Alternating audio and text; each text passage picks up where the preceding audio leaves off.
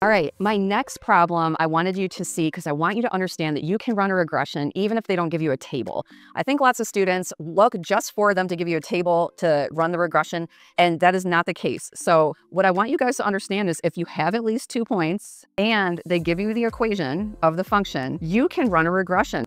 Let's go ahead. We're going to go to Desmos, and I'm going to type in table, and I'm going to go ahead and throw in my table of values. Now, there is an auto regression for exponential, but as you can see, it's a little different than what we need because it's multiplying the constant with the other part of it. And in this case, it's actually addition. So you don't want to run an auto regression on this. You need to type in manually what the equation is. So on the next line, because it's a regression, I'm going to type in y1 tilde, and then I'm going to do a to the x1 power, right? I can't do to the x. Look at what happens if I do to the x. You get an error. See how on the side right here, you get that error message? That's how you know you probably forgot a y1 or an x1. So let me go ahead, throw the 1 in there. Then we've got it. They wanted to know what is the value of a times b. Well, the parameters give us a is 3 and b is 3. So easy peasy, I just need to do 3 times 3 and I get 9.